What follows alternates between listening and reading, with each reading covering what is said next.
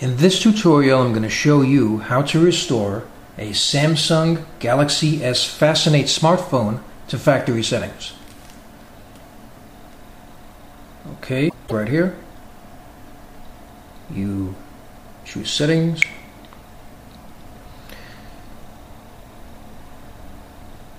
Privacy, Factory Data Reset,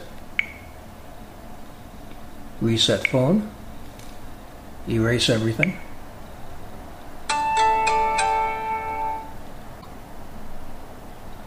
The phone is now going to reboot.